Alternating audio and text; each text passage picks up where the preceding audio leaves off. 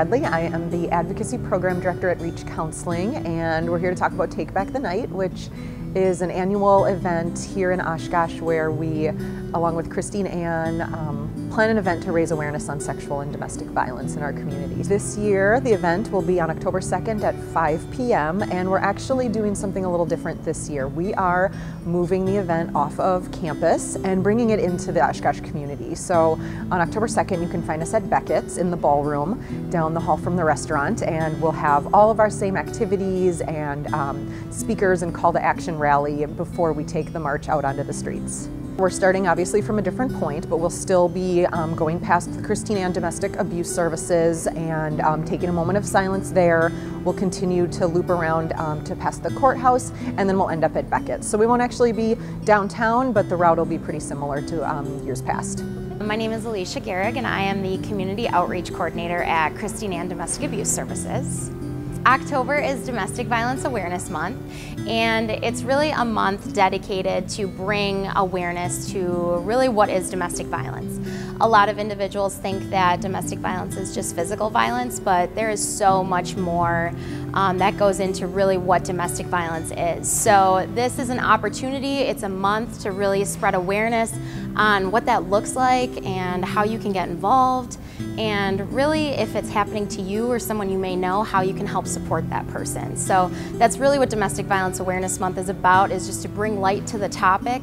It is something that not a lot of people like to talk about. It's a hard and heavy topic, so it's something that we want to bring light and awareness, and it's a really important issue. Take Back the Night was an event that began back in the 70s, and it's kind of become an international event, an awareness-raising event around the world. Started after a woman was murdered and raped in, I believe, Pennsylvania, maybe Philadelphia in the 70s. So there was this outcry of, this needs to end, this type of violence can't continue. So that's kind of how Take Back the Night rallies got started.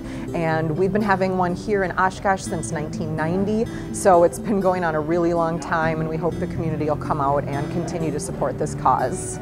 So we are going to be here in the ballroom. You can see behind us, it'll probably be set up pretty similar to this. It's going to be a beautiful event this year, and we're really hoping a lot of community members join us. Part of the reason we're moving it off of campus and into the community is over the last few years, folks that come regularly may have remembered we started taking registration.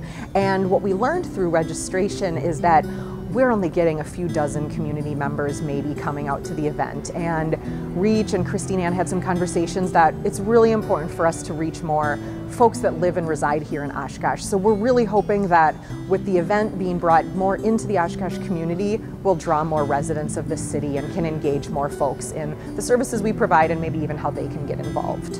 It's a family-friendly event. You know, parents might want to use discretion depending on the ages of their young ones, because we typically do have speakers that cover issues related to violence. So it can be their discretion if they would like to maybe take them out of the room for that portion, but there'll be activities in the beginning, things where you can create your own posters. Different agencies will have different activities that families can partake in. So we hope that you're able to join us and the community is able to join us on October 2nd this year at Beckett's, starting at 5 p.m. and we're going to have a great night. It's going to be a new venue, something really fresh, and we just really hope that people are able to come out and support our organizations and support the cause and stand up against domestic and sexual violence. And we know with our new venue, it looks really nice and beautiful in here, but we want to make sure people know that it is a come as you are event. No need to get dressed up. It's, you know, everyone is welcome to participate in this event, and we hope that people come out.